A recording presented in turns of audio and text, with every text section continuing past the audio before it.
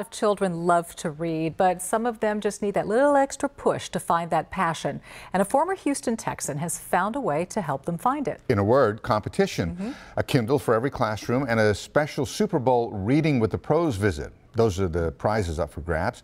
Channel 2's Chip Brewster caught up with former Texan Wade Smith as he brings out the competitive edge in students.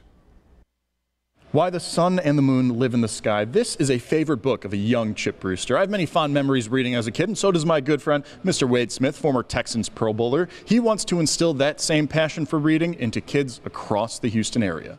And you have to make sure that the younger kids in the school are reading as many books as possible. To help him on that mission, Wade made 3 stops at area elementary schools on Tuesday.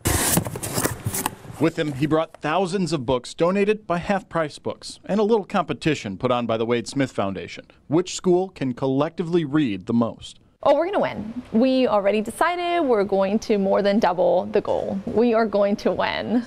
Principal and Chief John Kennedy Elementary cheerleader Diana Lum loves the idea and the donation that came with it. Not all my kids have home libraries, and my goal is to put a book in all their hands.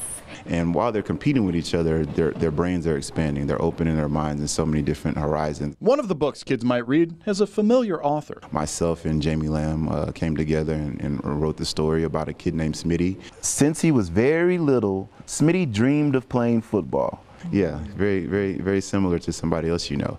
His mom did not want him to play football at all. She thought he would get hurt and it was a dangerous sport. She finally relents and lets him play, and he forgets that, you know, school comes first. Now football was all Smitty could think about. What ends up happening is football gets taken away from him. Curious how Wade's book ends? I'll give you a hint. No homework equals no football. As for the student competition, they have until January 27th to hit the books. Chip Brewster, KPRC, Channel 2 News.